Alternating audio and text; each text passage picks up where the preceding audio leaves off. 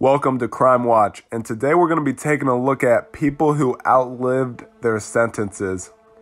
First up, we have Eddie Collins, who was in jail for 43 years.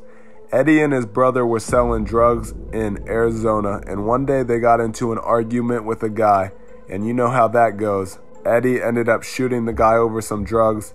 He was 21 years old in Arizona when he went to prison.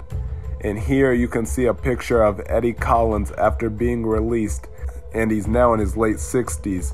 He was 64 when he got released. That's a long time to be in a cell, bro, but it's nice to see he's doing well. Second guy we got is Harvey Stewart, who was in jail for 60 years. God damn. Harvey has got himself in a lot of trouble from anything including a junkyard heist.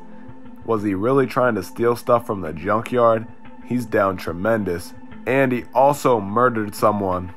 He recently said he couldn't remember one person from the last 2 decades that visited him.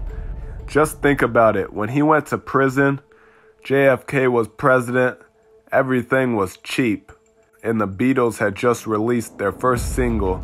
Now we got phones, TikTok, and the Paul brothers. That man had to be confused when he got released at the age of 83 years old in 2011. The third person we got is Charles Everett Ford, who was in jail for 64 years. Charles claims that he was innocent. He was convicted of murder in the early 1950s and was a black male in an all-white jury, so he probably didn't get any help there.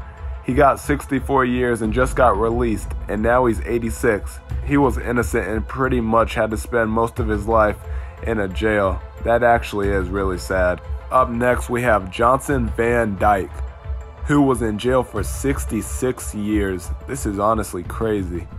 In 1908, he was sentenced to prison. He was declined parole 33 times over the years. He was released in 1974, but after serving 66 years, he returned back to the job by choice after having problems getting a job.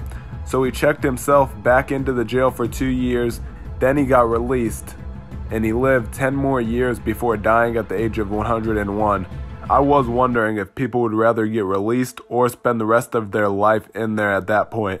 Their whole life has been spent in the jail, and it's crazy to think about how in one day your whole life can change and your family will barely see you. Last guy, and he's the winner of the competition, Paul Goodell, 68 years. He was sentenced to 68 years in a New York State prison and got parole at 86. In 1911, Paul was convicted of second-degree murder at the age of 17.